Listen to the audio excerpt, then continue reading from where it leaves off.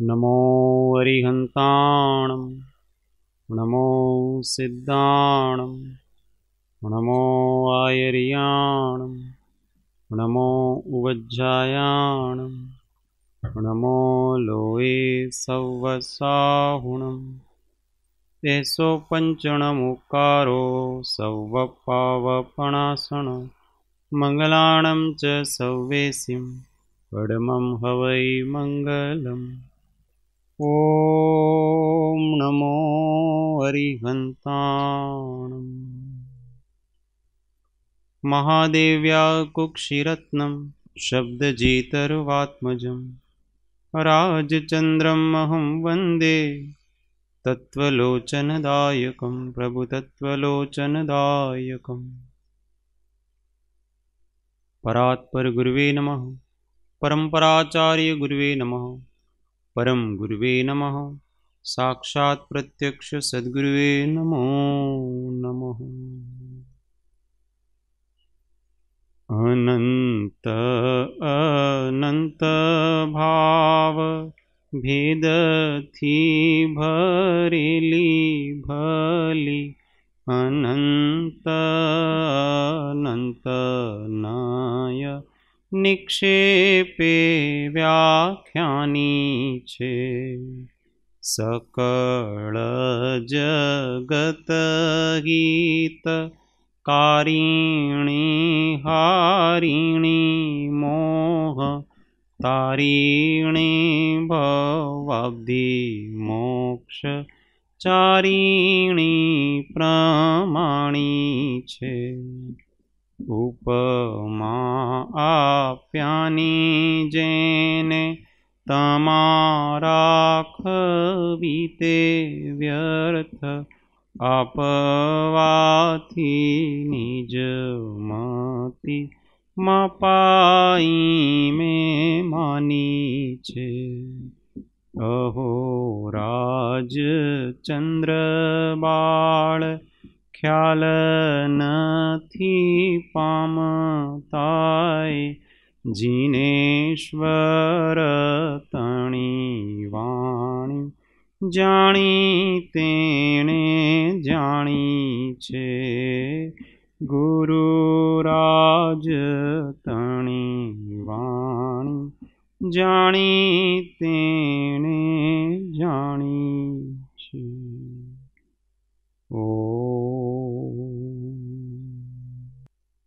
जय सद्गुरुवंदन। जय जय जय सद्गुरु। स्वाध्याय माझे आत्मबोध शतक गाथा नंबर 66 एक लाइन झेलवानी छे। किंचित ज्ञान प्राप्त कर चेतन समझाने क्यों दौड़ गया। किंचित ज्ञान प्राप्त कर चेतन समझाने क्यों दौड़ गया। लक्ष्य स्वयं को समझाने का तू क्यों आखिर भूल गया। लक्ष्य स्वयं को समझाने का तू क्यों आखिर भूल गया। सभी समझते स्वयं ज्ञान से पर की चिंता मत करना। सभी समझते स्वयं ज्ञान से पर की चिंता मत करना।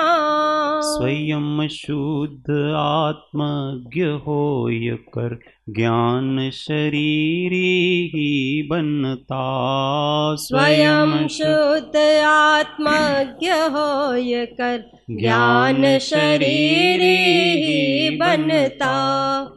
किंचित ज्ञान प्राप्त कर चेतन समझाने क्यों दौड़ गया। लक्ष्य स्वयं को समझाने का तू क्यों आखिर भूल गया। सभी समझते स्वयं ज्ञान से, पर की चिंता मत करना। स्वयं शुद्ध आत्मज्ञ होय कर, ज्ञान शरीर ही बनना। स्वयं शुद्ध आत्मज्ञ होय कर, ज्ञान शरीर ही बनना। किंचित ज्ञान प्राप्त कर चेतन, समझाने क्यों दौड़ गया। परमार्थ की बात चाले छे, परमार्थ ज्ञान की बात चल रही है।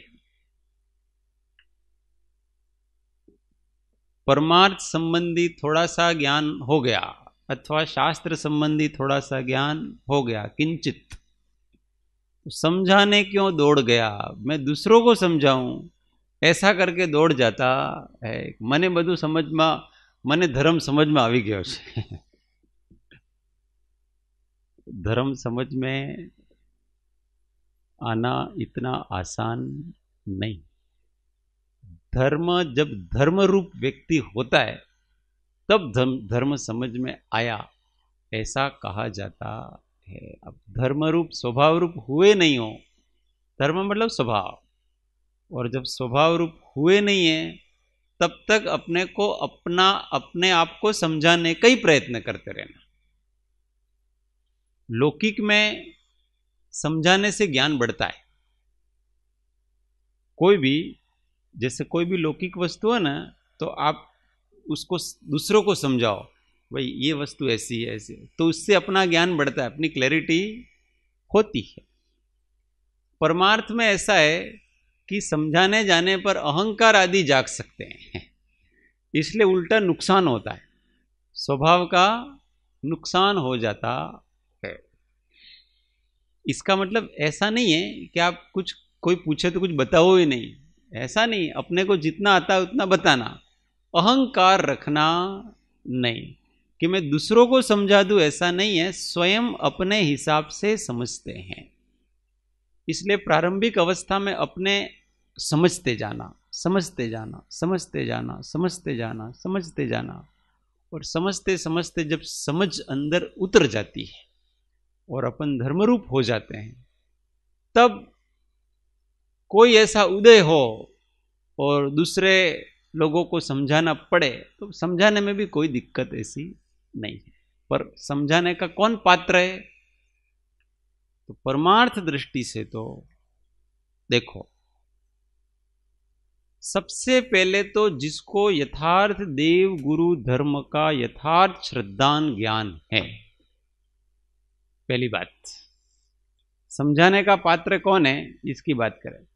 जिसको यथार्थ देव गुरु धर्म का यथार्थ श्रद्धान है, यथार्थ निश्चय है, ये पहली पात्रता।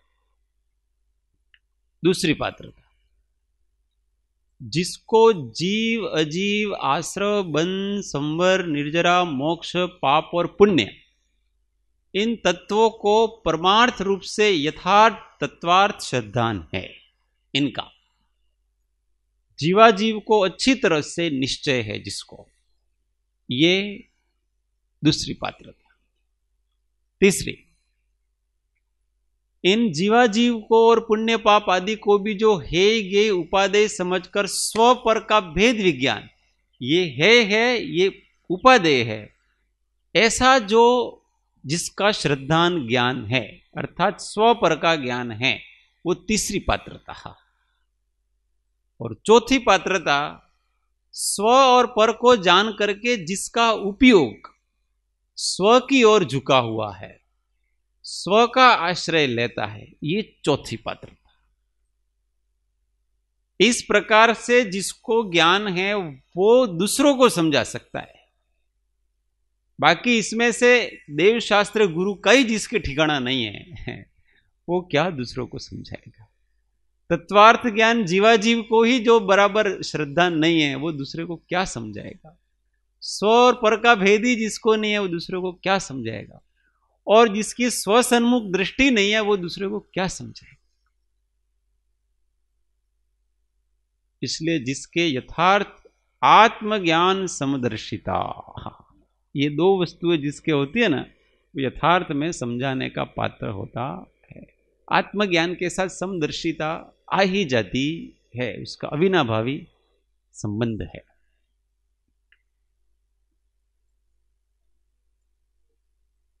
नहीं दे तू उपदेश को, प्रथम ले ही उपदेश, सबसे न्यारा अगम है, वो ज्ञानी का दे। ये उपदेश नहीं। इसलिए अपने यहां वितराग शासन में जो यथार्थ गुरु नहीं है, मतलब उपदेशक का स्थान है वो 6 7वें गुण स्थान वाला है, और केवली का है, ये उपदेशक का स्थान है। इसके अतिरिक्त जो जो भी ज्ञान को देते हैं लेते हैं, उसको अपन स्वाध्याय कहते हैं। क्या कहते हैं? स्वाध्याय कहते हैं, न कि उपदेश कहते हैं। प्रवचन नाम नहीं देते हैं उसको। प्रवचन प्रकृष्ट वचन है, वो ये तथारूप दशा वाले के होते हैं। सामान्य लोगों के प्रवचन होते हैं, पंडितों के प्रवचन नहीं होते हैं। अथवा तो सम्यक दृष्टि जीव हैं, 4 5वें गुण स्थान, उनके भी प्रवचन नहीं है, उनका भी स्वाध्याय है। क्यों? क्योंकि तथारूप दशा नहीं है, वो मुनि की दशा तथारूप होती है, तो वहां उसको प्रवचन ऐसा नाम देंगे। वो उपदेश के अधिकारी वो हैं। बाकी स्वाध्याय वगैरह में तो, सत्संग वगैरह में कोई दिक्कत नहीं है, पर उसमें भी दूसरों के कारण से अभ्यास करता है तो प्रॉब्लम खड़ी हो जाती है। मारे शिबिर में स्वाध्याय लेवा छे એટલે मारे जरा अभ्यास करवो पड़े छे। किसके लिए? दूसरों को इधर से पड़ा न उधर से ठालवे छे न, पेलो मिट्टी इधर से ली और इधर डाल दी इसने। ऐसा किया, फिर शिविर समाप्त हो गया। इसके बाद पूछे उसको, भाई तमे स्वाध्याय में शू शू लीधु छू, तमने याद है कि कहीं? भाई तो याद नहीं, तमे शिबिर पूरतू तैयारी करी थी। अब शिबिर गयु એટલે मारा माथा ऊपर जो बोझ હતો ने, ये बोझ जतो रह्यो, उसके सिर पे बोझ चला जाता है। जैसे अपने यहाँ वो लघु वक्तव्य ने ऐसी कभी कभी करते हैं ना, स्पर्धा जैसे क्विज करते हैं ऐसा, तो परीक्षा वगैरह, तो वो याद करने के लिए कहते हैं। तो उतने समय तक जब तक वो क्विज है, लघु वक्तव्य है, वो नहीं होता है, तब तक वो बराबर याद करता है। और जैसे ही हो गया तो उसका दिमाग में से बहुत बड़ा बोझ है, वो आज परीक्षा थी गई, बस निश्चिंत हो गया। तो ये तो तूने क्या किया भाई, इधर से उठाया और इधर रखा है, उसमें अपने लिए तो कुछ किया ही नहीं है। तो वो तो बोझ था, वो सीखना भी बोझ था। सीखना इसलिए बोझ था कि उसमें किसी को सिखाने का विकल्प था, और वो विकल्प खत्म हो गया, आपके सिखाने का विकल्प, क्योंकि वो काम हो गया तो वो सारा डिलीट हो गया। सारी चीजें डिलीट हो गई। तो ऐसा नहीं है। अपने को सब कुछ जो करना है तो वो अपने लिए करना है।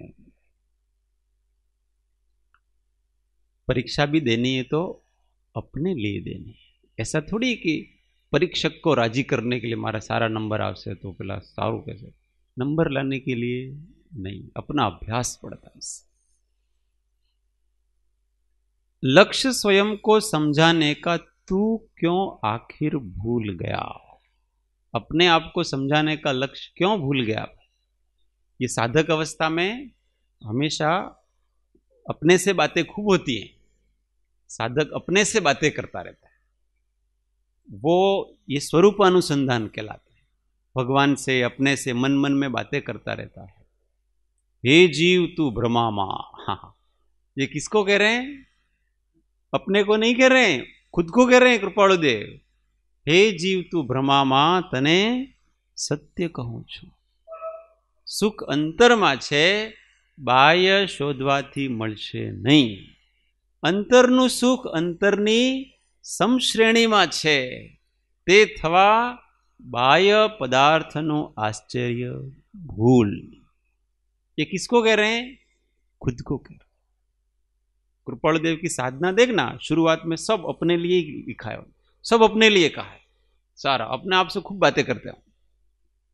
अपने को समझाना कि भाई तू क्यों समझता, क्योंकि अपना राग, अपना द्वेष, अपने विकार अपने ध्यान में आते हैं, फिर अपने को ही समझाता है कि देखा ये करना ठीक नहीं है। ऐसो अपने को समझाने का तो क्यों भूल गया, ऐसा कहते हैं। सभी समझते स्वयं ज्ञान से, पर की चिंता मत करना। सभी समझते स्वयं ज्ञान से, अपने ज्ञान से ही समझ रहे हैं, अपने उपादान से समझ रहे हैं। दूसरों की चिंता करना, मैं बोलूं और आप समझ जाओ, ऐसी वस्तु की व्यवस्था नहीं है। देखो, महावीर स्वामी का जीव मारीच के भव में ऋषभदेव भगवान से प्रतिबुद्ध नहीं हुआ। ऋषभदेव भगवान साक्षात तीर्थंकर, उनकी वाणी सुन के वो सम्यक दृष्टि नहीं हुआ, देशना नहीं लगी। कब लगी उनको? मुनि पर्याय में तो, मुनि पर्याय में तो नहीं लगी, और जब वो सिंह की, पशु की पर्याय में थे, उस समय उनको दो मुनियों की वाणी लगी। तो बताओ, ज्ञान कोई दे सकता है क्या? जब उसकी योग्यता हुई तो कोई निमित्त मिल गया, और उसके माध्यम से अगर ज्ञान कोई दे सकता तो ऋषभदेव भगवान अच्छी तरह से समझा सकते थे, क्योंकि मुनियों से अधिक तो तीर्थंकर की वाणी प्रभावी होती है ना। परंतु कोई किसी को योग्यता नहीं होती है, उपादान जागृत नहीं होता है, कोई किसी को ज्ञान नहीं दे सकता है, ये वस्तु का स्वभाव। जब उपादान जागृत होता है तो अज्ञानी की वाणी सुनकर प्रतिबुद्ध हो जाता है, और जब उपादान जागृत नहीं होता है तो तीर्थंकर की वाणी सुनकर के भी उन्मार्ग पे चलता है। यही वस्तु की अवस्था। क्या किया जाए इसको? कोई इसका उपाय, इसलिए अहंकार नहीं करना कि जो हमारा समझावा थी आप आ समझी गयो, ऐसा नहीं है। आप समझाने का भाव कर सकते हैं और समझाने का प्रयत्न कर सकते हैं शुभेच्छा से। उसकी योग्यता होगी तो समझेगा, योग्यता नहीं होगी नहीं समझेगा। अपने उसकी चिंता करना नहीं, अपने को अपना काम करना, कर्तव्य हमेशा निभाना, फल की चिंता नहीं करना। फल की चिंता करने से हम मोक्ष मार्ग से दूर हो जाते हैं, शांति के मार्ग से दूर हो जाते हैं, और कर्तव्य करते हैं तो शांति के मार्ग से दूर होते नहीं। केवल कर्तव्य करो, फल नहीं। सभी समझते स्वयं ज्ञान से, पर की चिंता मत करना। स्वयं शुद्ध आत्मज्ञ होकर ज्ञान शरीरी ही बनना। स्वयं शुद्ध आत्मज्ञ, अपने आप को ही जानना, आत्मज्ञानी बन करके ज्ञान शरीरी रहना।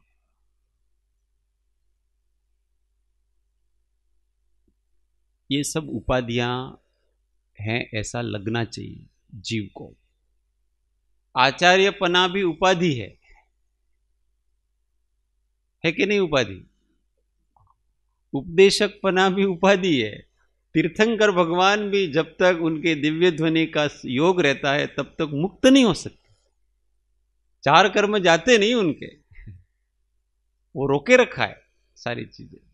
इसलिए इनमें कोई अच्छा नहीं, लोगों को बहुत अच्छा लगता हो आ भाई ने છે ને અમારા ના કેટલા લોકો સાંભળવા આવે છે,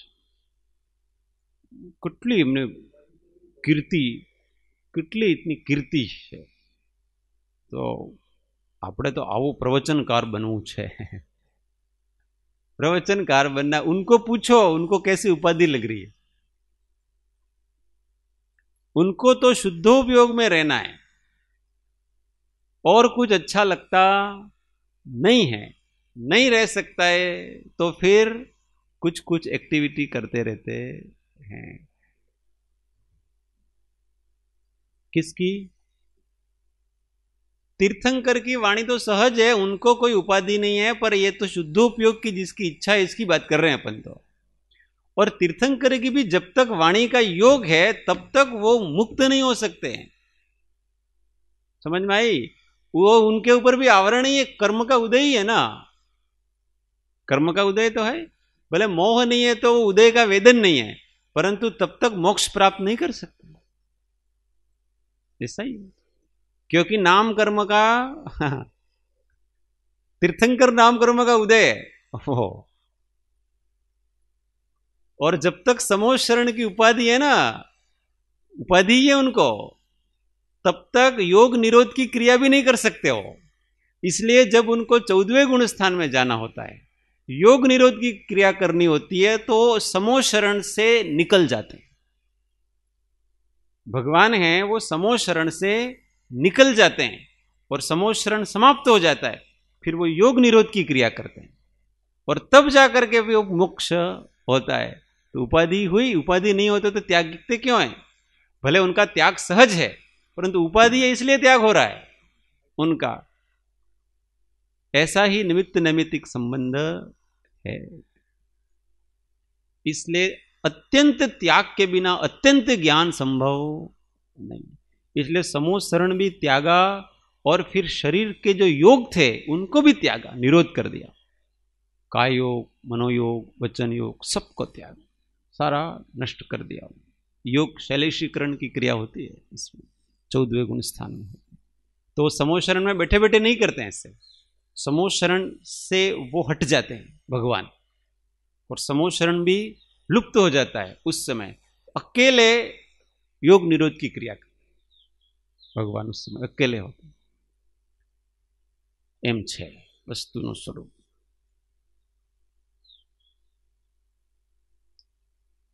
तो स्वयं शुद्ध आत्मज्ञ होकर ज्ञान शरीरी ही बनना। आगे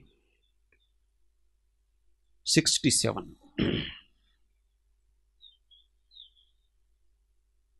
एक एक लाइन चलना। निमित्त दूर करो मत चेतन उपादान को संभालो। निमित्त दूर करो मत चेतन उपादान को संभालो। बारंबार निमित्त मिलेंगे चाहे कितना कुछ कर लो। बारंबार निमित्त मिलेंगे चाहे कितना कुछ कर लो। कर्मोदय ही नो कर्मों के स्वयं निमित्त जुटाता है। कर्मोदय ही नो कर्मों के स्वयं निमित्त जुटाता है। उपादान यदि जागृत हो तो कोई न कुछ कर पाता है। उपादान यदि जागृत हो तो कोई न कुछ कर पाता है। निमित्त दूर करो मत चेतन उपादान को संभालो।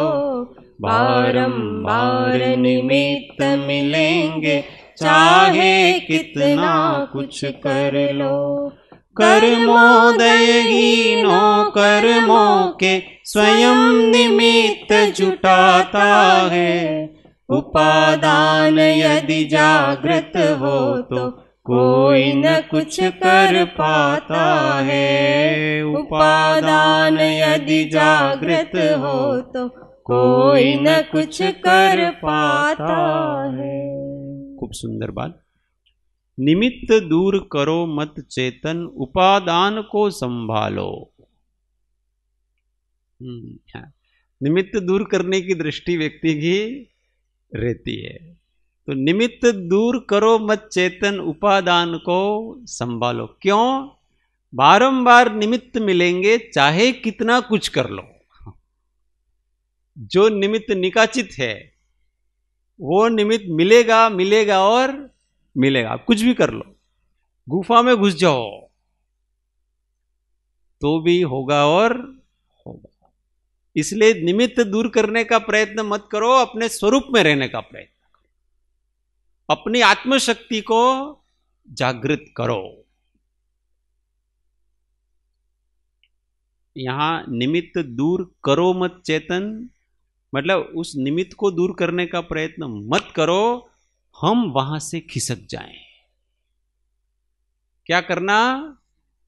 हम वहां से खिसक जाएं। कैसे खिसक जाएं? शरीर से नहीं, कभी शरीर से नहीं खिसक सकते हैं। अपने उपयोग को वहां से उदासीन कर लो। इसी का नाम खिसकना है। उससे उदासीन हो जाओ तो हम उससे खिसक गए। उपेक्षा भाव, मध्यस्थ भाव का भगवान ने। देखो, एक घर में रहते हैं, अब कल्पना करो पति पत्नी की नहीं बनती है। अब वो पति पत्नी एक दूसरे से न तो अलग हो सकते, वो तो आपने विवाह किया तो अब साथ में रहना है जीवन भर। ये भारतीय संस्कृति है। ऐसे नहीं है दूसरों की तरफ के अपने नहीं बनी इसलिए अपने आज से छुट्टी, ऐसा नहीं है भारत में। हमारे यहाँ तो एक बार विवाह कर लिया, अब आपको अच्छा हो बुरा हो आपको जीवन भर उसके साथ निभाना। अब घर छोड़ के जा नहीं सकते, उसी के साथ रहना है, 24 घंटे रहना है। तो फिर क्या करना? और एक दूसरे के मत मिलते ही नहीं है, तो ऐसे समय में दुखी होते रहना, एक दूसरे के ऊपर आरोप लगाते रहना, झगड़े करते रहना, क्लेश करते रहना, ऐसा नहीं करना। क्या करना? उपेक्षा, कि वो ऐसा ही है, वो कहता रहता है, वो कहते ही रहते हैं। उनकी बातों को बहुत अधिक दिमाग में लेना उनकी आदत है। जैसे किसी घर में कोई बूढ़े होते हैं, दादाजी दादी जी, तो वो कुछ न कुछ बोलते ही रहते हैं, बोलते ही रहते हैं। उनको आदत पड़ जाती है ऐसे। बूढ़े लोगों की आदत है ऐसे, बीच में टोक टोक करना। किसी को कुछ करे तो आम कर, तो आम नहीं कर, ये तो वो बैठे ही नहीं रहते। वो कहते चुपचाप भाई बैठने तो नहीं बैठे, उनको आदत पड़ी हुई है। तो फिर क्या कहते हैं, दादाजी तो करते रहते हैं, दादी जी करती रहती है, उनकी बात का कोई असर नहीं होता है। हाँ, ऐसे उपेक्षा करो। ऐसे ही जिससे हमारी नहीं बनती है तो बार बार क्लेश करने से क्या मतलब है? तो उस व्यक्ति को स्वीकार करो कि वो वैसा ही है और वो बदलेगा, वो ऐसा ही रहेगा। हमको वो जैसा है वैसा स्वीकार कर लो कि वो ऐसा ही है और इसी तरह से मुझे इनके साथ रहना, तो हम खुश रह सकते हैं। नहीं तो रोज रोज क्लेश होंगे, रोज रोज क्लेश होंगे और उस निमित्त को छोड़ नहीं सकते आप। उदासीन हो जाना, इसी का नाम उस निमित्त का त्याग करना ऐसा कहा जाता। और उदासीन हो जाना वो ही अपने पुरुषार्थ को जगाया ऐसा कहा जाता है, कि हमने अपने पुरुषार्थ को जगा। थोड़ा बहुत उससे अपरिचय करने का प्रयत्न करना, पर जब नहीं कर सकते हैं तो उपेक्षा भाव। 4 भावनाओं में उपेक्षा भावना है, वो सीधी वितरागता की तरफ ले जाती है। उपेक्षा कहो, मध्यस्थता कहो, समता कहो, ये एक ही बात है। लोग जगत को देख करके, जगत की क्रियाओं को उनको सुन सुन करके बहुत परेशान होते हैं, और संसार थोड़ी सुधरेगा। आपको हमारे अनुसार सब चलने चाहिए, हमारी सब वाहवाही करने चाहिए, तो वाहवाही तो किसी की आज तक दुनिया में कोई नहीं करता। राम की भी लोग बुराइयां निकालते हैं, सीता की भी बुराई निकालते हैं, सबकी बुराइयां निकालते हैं, तो निकालने वाले बहुत हैं। कोई एक भाई साहब थे कहीं के यूपी के, अभी थोड़े साल पहले मैं अखबार में पढ़ा, तो उन्होंने राम भगवान के ऊपर कोर्ट में केस कर दिया, मुकदमा दर्ज कराया। अभी हो राम भगवान वो वर्षों हो गए, क्या मुकदमा किया? उन्होंने सीता का त्याग किया, वो गलत किया, स्त्रियों के अधिकार का उन्होंने हनन किया, इसलिए राम को सजा होनी चाहिए। ऐसे होते हैं।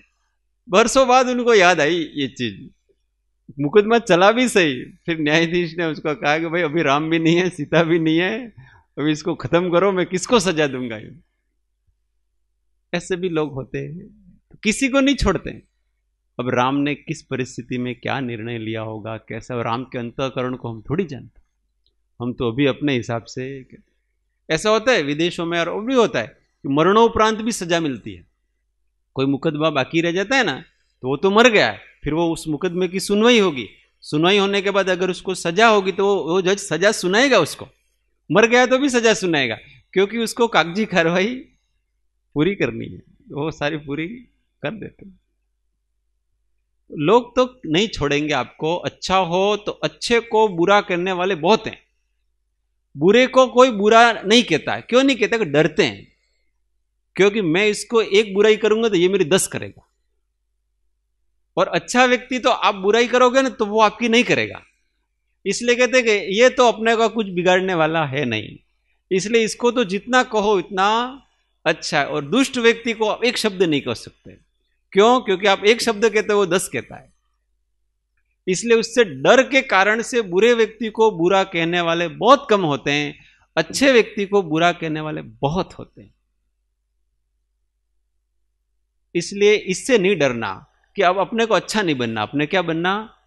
बुरा बनना।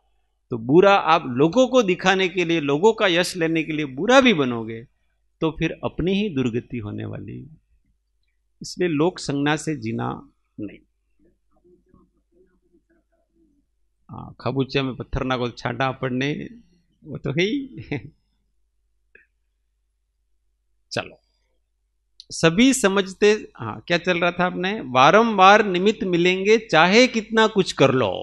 जो निमित्त निकाचित हैं वो बार बार अपने को मिलेंगे, नहीं रह सकते आप, क्योंकि ऐसे ही कर्म बांधे हैं। और वो आते कहां से हैं? कर्मोदय ही 9 कर्मों के स्वयं निमित्त जुटाता है।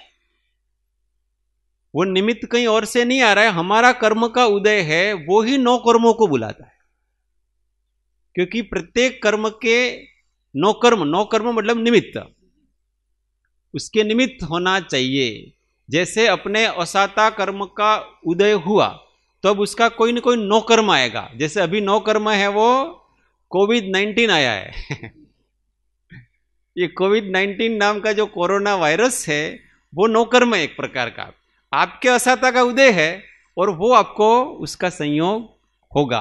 अब जिसके असाता का उदय नहीं है उसके नहीं होगा। तो वो कर्म का उदय ही स्वयं 9 कर्मों को जुटा लेता है, आवश्यकता पड़ती नहीं है। आप कैसे बचेंगे? अंदर कर्म का उदय हुआ तो कहीं से भी आकर के मिलेगा, उससे बच सकते नहीं है। हम कितना कर सकते हैं? उस उदय को शांति से सहन कर सकते हैं। इसके अतिरिक्त हमारे हाथ में कुछ भी नहीं। इस वस्तु को तो कैसे भी करके समझना ही पड़ेगा। जब तक और जितनी जल्दी समझ जाएं उतना अधिक हम वितरागता के मार्ग की ओर चल जाएंगे। नहीं तो व्यवहार के नाम से हम इतना सारा वो कर देते हैं कि आओ सावधानी रखो ने, आया नहीं जाओ ने, आओ करो ने। ये सब क्या मूर्खताएं लगा रखी है, निरी मूर्खताएं मात्र है। तो ठीक है, दूसरे डरे नहीं, दूसरों को अपने मन में ऐसा बिल्कुल नहीं रखना कि मैं सावधानी से ठीक रहता हूं। ये मान्यता हो तो निकाल देना कि मैं सावधानी रखता हूं इसलिए मैं स्वस्थ रह रहा हूं, ये मान्यता निकाल देना। सावधानी से कोई स्वस्थ रहता नहीं है, स्वस्थ उदय से रहता है। साता का उदय है, आप सावधानी नहीं रखो तो भी आप स्वस्थ हो।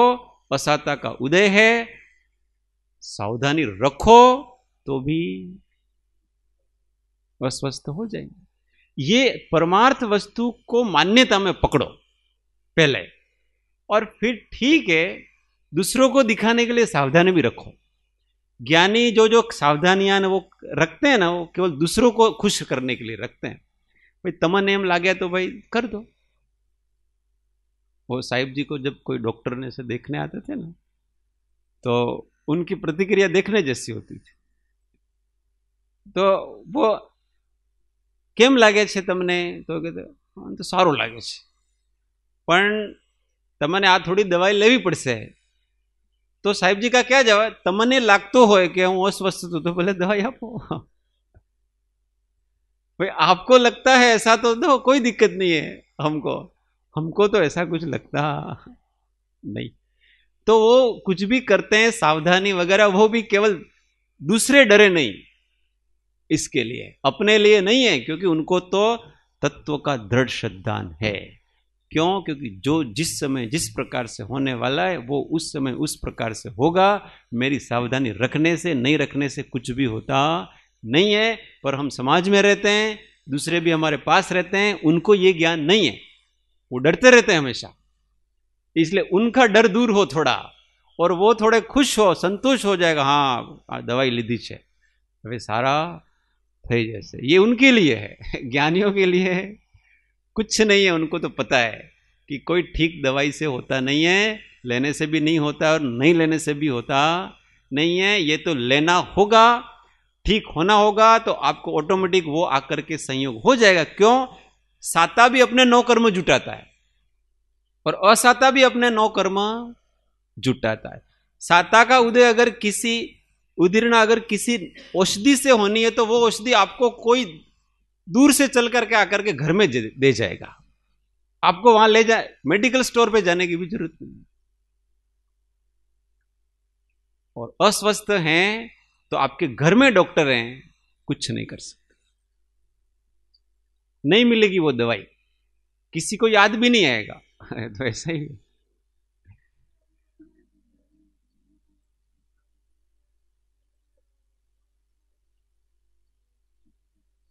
खुश नहीं, अपना ऐसे अपने उनकी बात मान लेते हैं ना तो उनको शांति मिलती है, संतोष मिलता है। अपने आसपास रहते हैं ना, उनकी बात मान लेते हैं अपन थोड़ी कि भाई जो તમે છે ને અમન તમારી ઘણી ચિંતા છે, એટલે ત્યારે તમે આ ગોળી લઈ લો ને તમે, तो पहला विचार करे कि यार इतना सारा कह रहे हैं चलो ले लो, उनको तो शांति पड़ेगी। इस हैं वो तो अपना अनुभव ही है सब, ये सबका अनुभव है ये, क्या चलो इतना सारा कहते हैं तो दूसरे लोग कोई परेशान होते हैं। कृपालुदेव ने लिखा कि औषधि आदि नहीं लेवामा बीजानी दया ऊपर अदया करवा जेवुं छे। क्यों? क्योंकि जो अपने आश्रित होते हैं ना वो अपन नहीं लेते हैं तो वो परेशान होते हैं। तो कभी कभी उनकी राजी करने के लिए कि चलो उनका विकल्प खत्म हो, तो ये दया कहलाती है। उनका विकल्प खत्म होना नहीं होना वो तो उनके ऊपर है, वो तो दूसरा विकल्प करेंगे तुरंत, पर वो विकल्प तो कम से कम उसका खत्म हुआ कि भाई हमारो केवू मान्यू।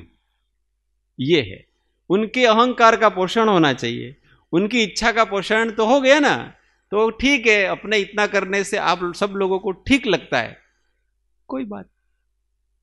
वो भी अगर योग्य है तो, अयोग्य नहीं। अगर योग्य है, अपनी आचार संहिता में आता है, शुद्ध है तो, नहीं तो दूसरों को ठीक नहीं करना है। हम अपने आत्मा को पापी बना करके दूसरों को राजी करना नहीं है।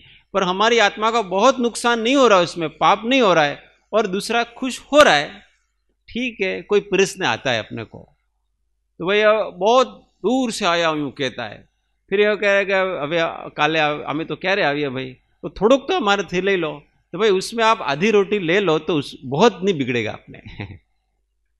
तो वो खुश करने के लिए एक रोटी, चलो आज एक रोटी तुम्हारे नाम, थोड़ी वॉकिंग ज्यादा कर लेंगे। उस व्यक्ति को जो साता उपज दिए ना, उसको के मने छे ने मारू स्वीकार कर, ये भी दया है। दयाएं कहाँ कहाँ आती हैं वो अपन नहीं समझ सकते हैं हर चीज को। तो सब प्रकार से जहां जहां भी ज्ञानी करुणा रख सकते हैं वहां रखते हैं। बहुत कुछ सहन करके भी, अपने शरीर की असाता सहन करके भी, अपने को नहीं अच्छा लगता वो करके भी दूसरों को साता पहुंचे, अच्छा लगे, मन नहीं टूटे, उसका ध्यान रखते हैं। एकदम ऐसे रफ व्यवहार वाले नहीं होते, खबर नहीं पड़ती, જેટલું જોઈએ એટલું આપો, વધારે ને, ऐसा नहीं कर सकते। ज्ञानियों के अंदर करुणा भाव होता, सबका ये स्वसंवेदन गम्य है सब चीजें।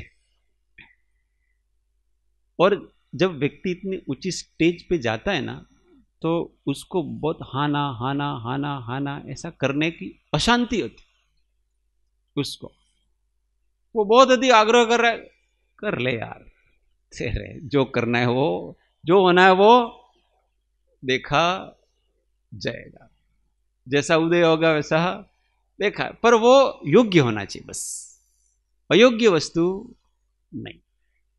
तेरे को बहुत अधिक सेवा करने की इच्छा है ना, कोई आते हैं ऐसे, हमारे तुम्हारी सेवा करवानी इच्छा है, पग दबावानी इच्छा, तो अब क्या हमारा पग दुखते ही नहीं है। दुखते ही नहीं तो क्यों दबाए हम आपको? ना भाई हमें पुण्य मिले से ने, अरे तुम कमाई करने आए हो तुम्हारी, पर हमारा देहा शक्ति जागेगी तो फिर आदत पड़ती है धीमे धीमे।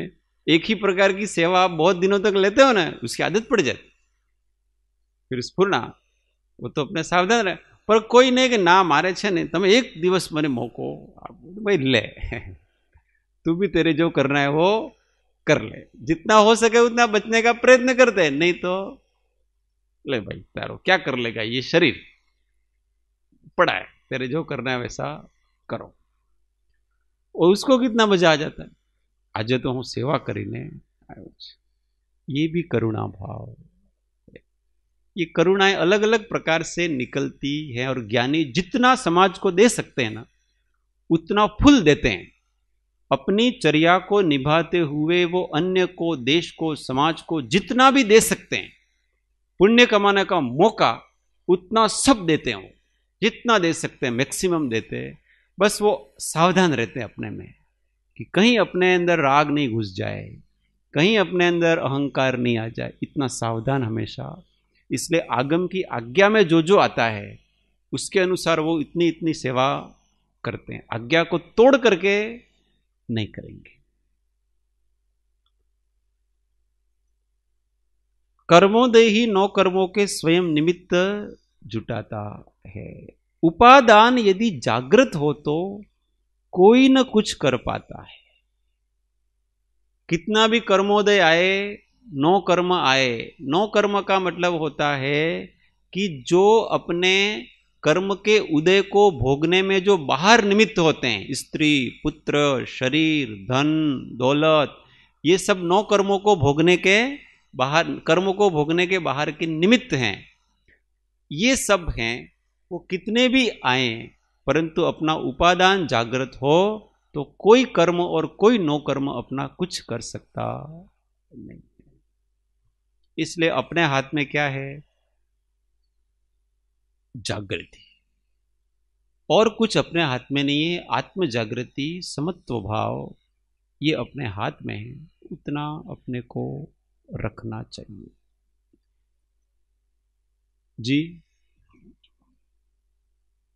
वो, हाँ, अच्छे निमित्त जुटाने की भावना करनी चाहिए। कैसे भावना करनी चाहिए? हे भगवान, मुझे आपका शासन मिले, सत्संग मिले, गुरुओं का सानिध्य मिले, मेरे को सच्चा धर्म मिले, शास्त्रों का समागम हो, ये भावनाएं करनी चाहिए।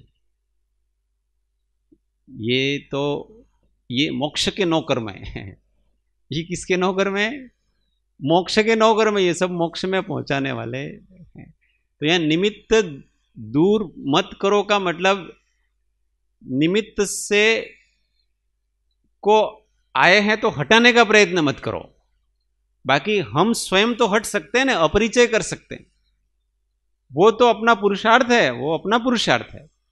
जैसे कोई क्रोध का निमित्त है तो वहां से आप हट सकते हो, ये तो त्याग भाव कहलाता है। ये कौन सा भाव है? त्याग भाव। अब उसको मत हटाओ, आप तो हट सकते हैं ना। जैसे अपने घर में सांप घुस गया तो बोले आप सांप नहीं निकालो तो कोई बात नहीं, आप तो घर से बाहर निकल सकते हो ना। उसमें क्या दिक्कत है? तो हमारे अंदर क्रोध घुस गया तो कोई बात नहीं है, घर में क्रोध घुसा है, वो भी सांप ही है ये तो आप उस क्रोध के निमित्त से दूर तो जा सकते हो ना।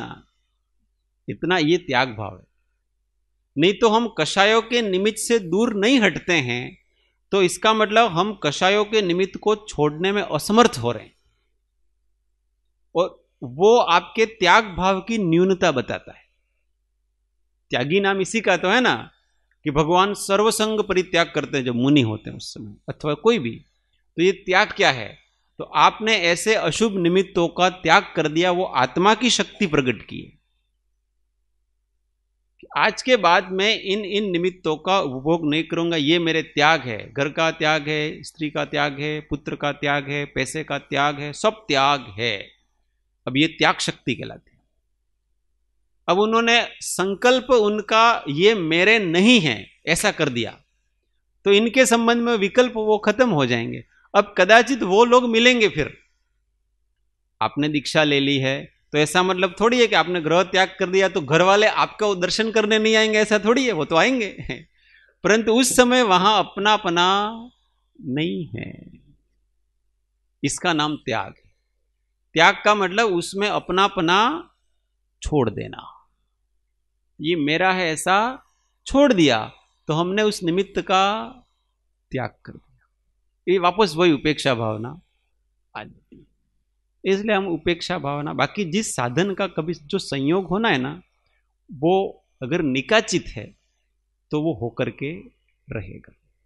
अच्छे निमित्तों का हमेशा प्रयत्न पूर्वक समागम करना चाहिए, परंतु अच्छे निमित्तों का समागम करने की भावना हो और अच्छे मिलेगी वो गारंटी नहीं है। इस बात को समझना। हम चाहते तो सत्संग है, पर सत्संग मिले ही ऐसा कुछ, और नहीं मिले तो भी समता में रहना और भावना करना। भावना कम होनी चाहिए और भावना के अनुसार पुरुषार्थ भी करना।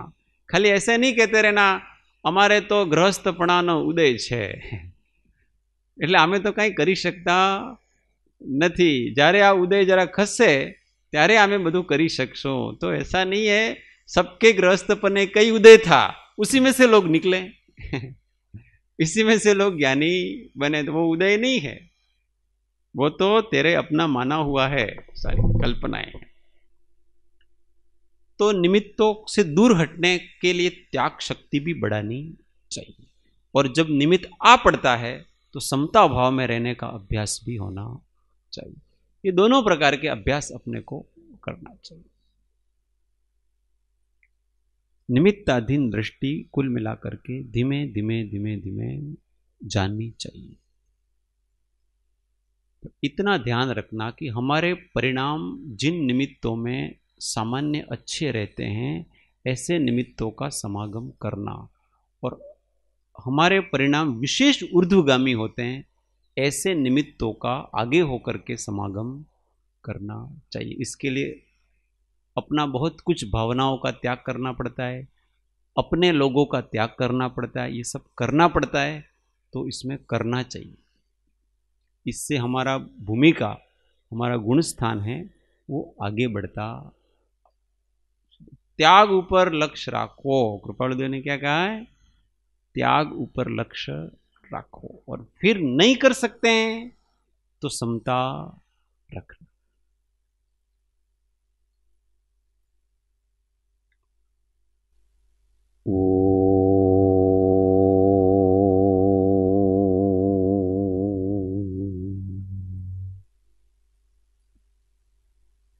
सुखधाम अनंत सुसंत चहि, दिन रात्र रहे तध्यानमय, पर शांति अनंत सुधामय जय, प्रणमो पद तेवर जय, ओ प्रणमो पद तेवर जय। सद्गुरु परम कृपाळु देव त्रिलोकनाथ की जय, सब संतन की जय। आनंद घन ओम। 1 मिनट मौन, आत्म अनुसंधान। ओम शांति शांति शांति। जय सद्गुरु।